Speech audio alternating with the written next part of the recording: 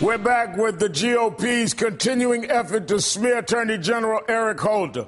Republican Congressman Darrell Issa wanted nothing more than to turn Fast and Furious into a scandal.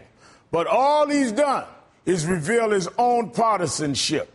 Democrats on this panel made that point today. It shouldn't be a political witch hunt against the Attorney General of our country and our president in an election year. Agent Terry's tragic death demands justice and accountability. But this vote has nothing to do with that process. I just don't get the point. It just does not make sense to me. And it's the most ridiculous thing that I think I've seen in my years of being on this committee. So will the Republicans' waste of time and their vote today have any lasting effect? Joining me now is Ryan Grimm, Washington Bureau Chief for the Huffington Post, and Anna Marie Cox, correspondent for The Guardian. Thank you both for being here this evening. Thank you. Ryan, why do Republicans see this vote as a positive move? Well, I think they were pushed into this by their base. They teased it for a while, and then they might have wanted to move on. Leadership, many elements of leadership did want to move on, but they got their base so fired up that their hand was almost forced on this. And to me, there ought to be a rule in politics that, okay, and we can decide what the time limit is, but let's say you have 1 year where you can flog a scandal. You can use all of your partisan media outlets. You can use Fox News. You can use the Daily Caller. You can go to the American Spectator, and you can flog Fast and Furious all day long. But if after a year still nobody cares, the rule ought to be you kind of have to move on. I mean, this has been several years now that they've been trying to push this story. But you think it's their Tea Party, the extreme right wing base that has pushed them and wouldn't let it go and forced it to this move today? Right. I don't see how this helps them in the general election, because people who are tuning in think, oh, the Congress is doing something interesting. Okay, what is Congress doing? Oh, they're holding the Attorney General in contempt over some gun scandal from several years ago down by the border. Like it's so far from what people might expect Congress to be doing that it's just jarring. I mean, if you want to be about close a program that has no longer been continued, that he stopped, and they're not dealing with all of the program, just the part for him. Anna, let me say that at the same time, these are the things they're not dealing with. 30 bills are up to dismantle health care law, 29 bills restricting productive rights, 4 votes on light bulbs. These are the things that they're dealing with in their rules of distraction. It's true. I think Ryan is right that this is not going to help them in the general election. The only people whose jobs have been affected by this oversight committee's hearing are people who work in the drug industry, the illegal drug industry, I should say. And this, for them, is good news. Every minute that they spend grilling Holder is a minute they're not going to spend actually trying to stop the violence on the border that this program was intended to do something about.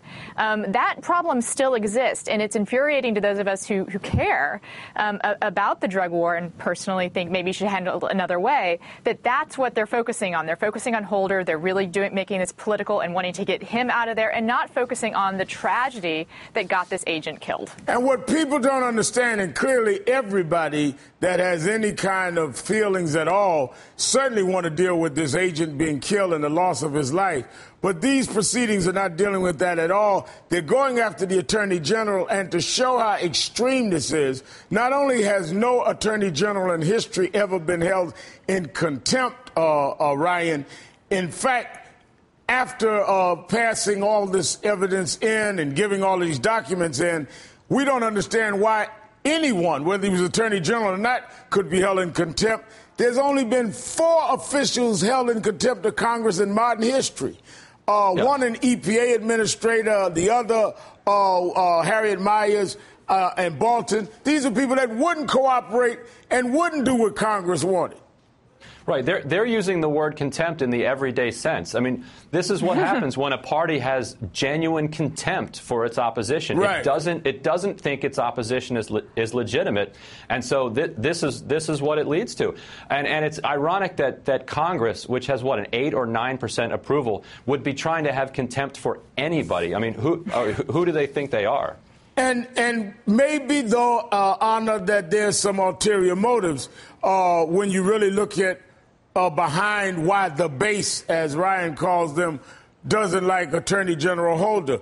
Maybe the fact that Holder is involved in dealing with blocking voter suppression laws or challenging anti-immigrant laws or refusing to defend the Defense of Marriage Act. I mean, maybe there are some real political reasons the base is so fired up against the Attorney General, because they clearly can't think that he hasn't handed over documents or hasn't cooperated, and even as late as yesterday said he would even give unprecedented information over to ISA. Yet that's contemptible, or that's held in contempt.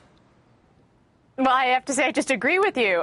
Whatever this hearing is about, whatever this contempt vote was about, it's not about the justice for Agent Terry, and it's not about what the ATF is actually up to. It is about Eric Holder. It is about Darrell Issa, who is one of the most media-savvy congressmen out there. I think you know that. He knows exactly what he's doing with this, except I think what he's doing is a little short-sighted, because, as we've sort of been alluding to, I don't think this is going to help the Republicans in the general election at all. I don't think it even puts forward the cause of justice at all.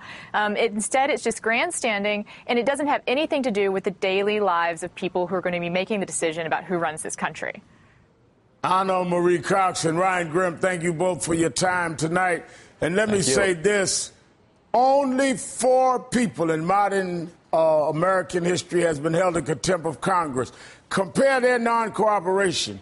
Compare their refusal to go before Congress with the Attorney General of the United States that went over and over again to hearings, handed over all kinds of documents, even agreed to give unprecedented evidence to this committee that he clearly was not required to do. Why is he being held in contempt? Why is the NRA involved? Why are we hearing all kinds of references by Senator Corrin about voter fraud? Why are we doing this in an election year? I think you and I know why, and I think you and I need to be real clear to everybody that we understand what is really going on in Washington.